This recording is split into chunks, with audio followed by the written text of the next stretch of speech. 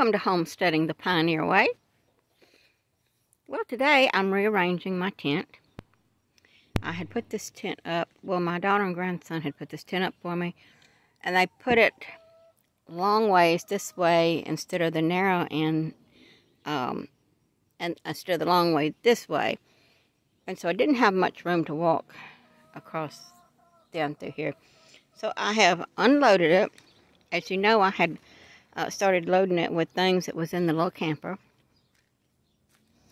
And this is a 2-room tent. I have it set up. Usually you have the bedroom in the back. And you have 3 windows, one on each end and one at the back that you can unzip. And for the cool air. And this one I usually set up for living room, dining room. But the back is where I'm putting the storage, things out of the storage room. And this I've set up for a bedroom and a bath. Well, dining room also. Here's my bed. Here's my potty chair. This is, I've got to bring my bowl and my pitcher. And then hang this mirror up here.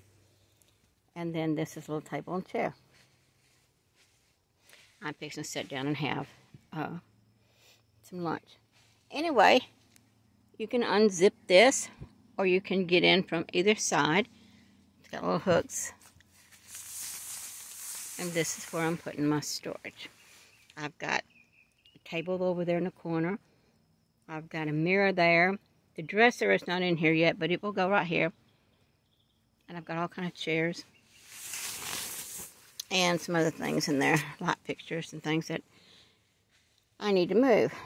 But for right now, I have set up a little, I work outside so much that I decided, instead of having to stop and, you know, go in the house to take a break, to get a drink, to get a bite to eat or something, I'll just get something, set it out here. And if I want to take a break, if I need to sit down and rest, or either go to the bathroom, I can just, don't even have to go in the house. I just come over here. I can lay down. I can take a nap. Or I can just rest for a little bit. And of course, all these open. This opens.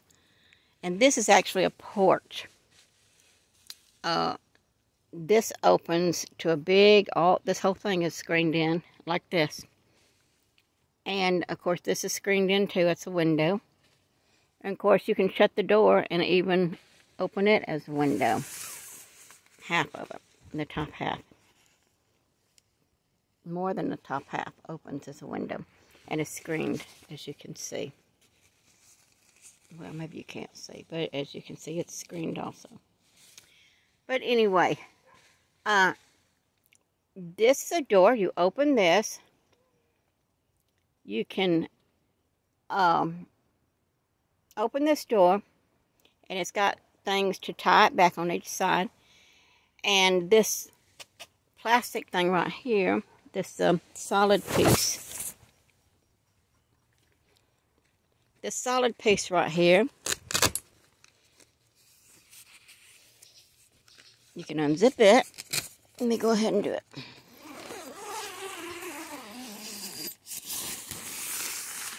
And you unzip it on both sides. And it's got these ties. And what it is, you unzip both sides, you bring it out, and it's probably a 8-foot porch. You just take these ties and tie them to a tree, or there's stakes that come with them, but you can just stake it, tie it to the post. And it is a porch. That's why this is usually the living room with the table and chairs. I usually have my cooler. I have table and chairs, and you know, you put a sofa or whatever. And then and like I said, this opens this opens that. This screen opens, that screen opens, this opens. I can't do it with one hand. But the whole thing can be opened up. And just walk out on the porch. And there's the other side.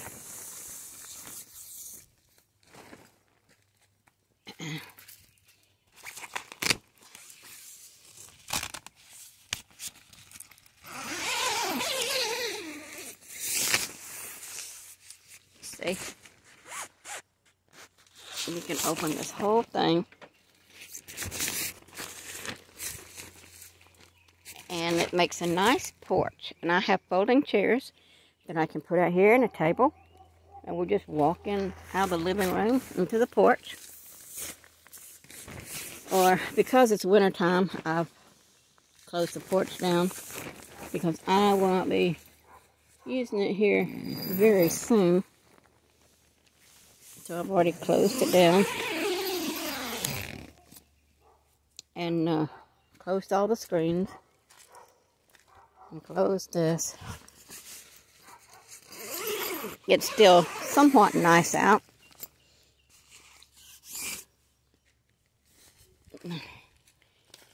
Get those little Velcro tabs down.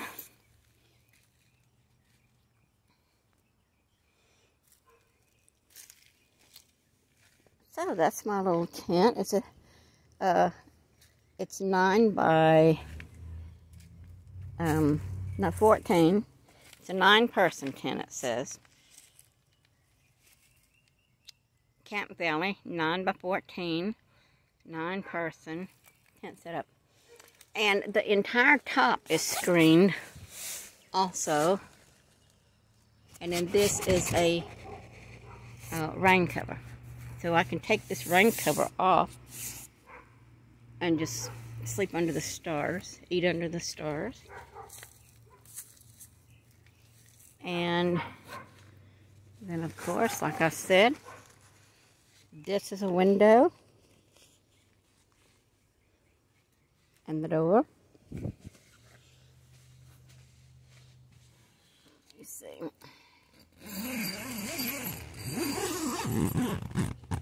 So it's quite cozy in here.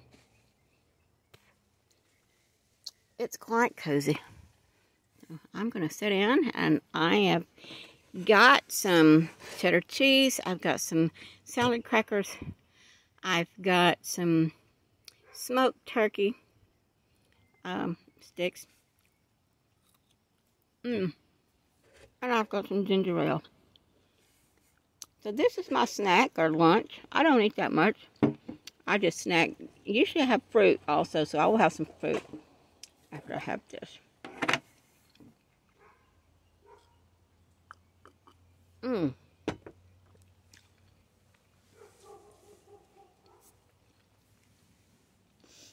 When you're working in the yard, you get hot, you get tired, or you just need a break. So I was setting this tent up to empty the cabin out, and I just thought, well, I didn't have that much I was going to keep from the cabin, from the camper. So I'll just put it in the back and then have me a little sitting room. And I can even take a nap, sleep out here if it gets too hot. In the house, as you know, we don't use air conditioning. We have been trying to go off grid. So we haven't used air conditioning in several years. The way we started was we'd wait till we absolutely could not stand it anymore, and then we'd turn the air conditioner on. Let it cool the house. It wouldn't be on about an hour, maybe 2, and we'd turn it off. And then it would slowly, of course, get hot again. But that's the way we started. The first year we started this, we thought, well, we'll just turn it on when we have to. So usually about 1 o'clock, 1:30, maybe 2, we would turn it on for about an hour or 2. And just till we got, you know, to where we wasn't about to pass out. And then we'd turn it off.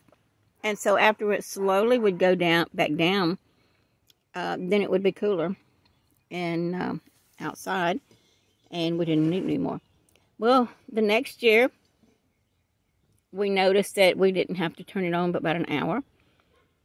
And we were better with it. The next year, we hardly had to turn it on all, maybe 30 minutes. And we were fine.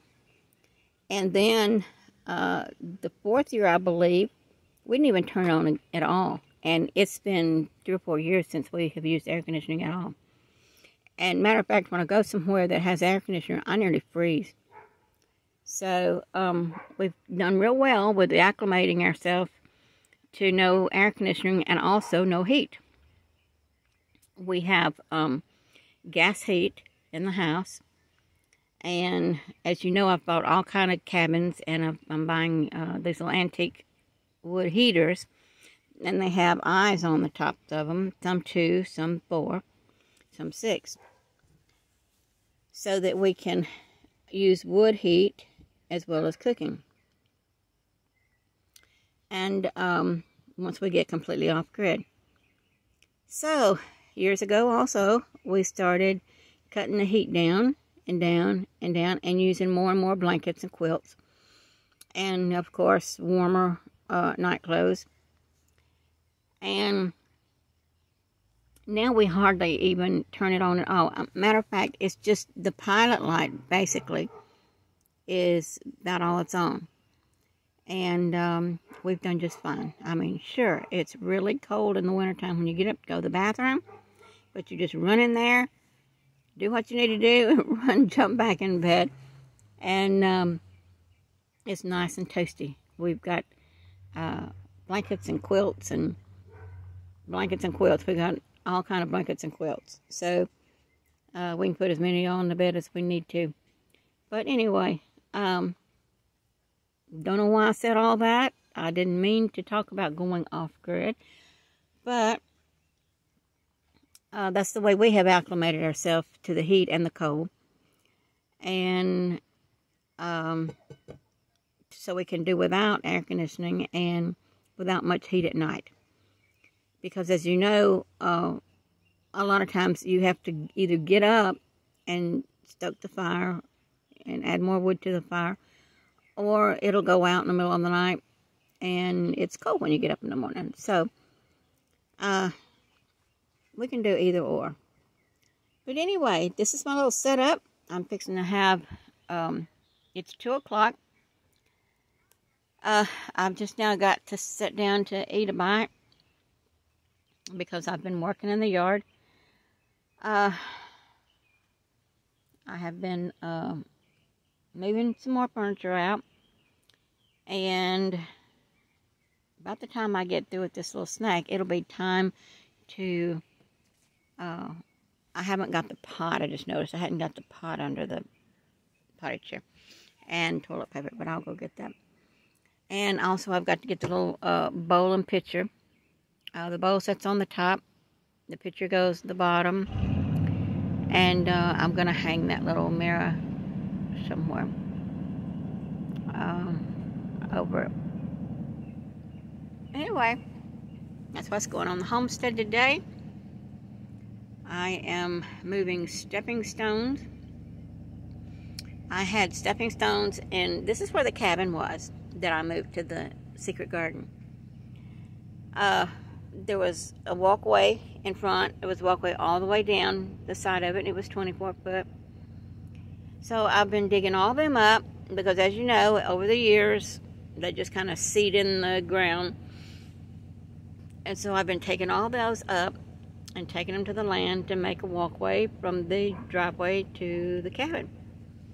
I think I shared that with you before. I'm not real sure. If not, I will be sharing that next time we go to the cabin. Because I have already took I've got maybe about a 10-foot walkway, and I've got about a 14-foot to go to make a walkway to the end to the road. And so that's what I've been doing. I've been taking up these concrete blocks to repurpose them for a walkway down at the secret garden. And that's the name of the place we're going to be, not only living as homesteading and working hopefully is a bed and breakfast, but also a ministry. And so it's called the Secret Garden because of the ministry. So until next time, this is Homesteading the Pioneer Way saying, keep homesteading.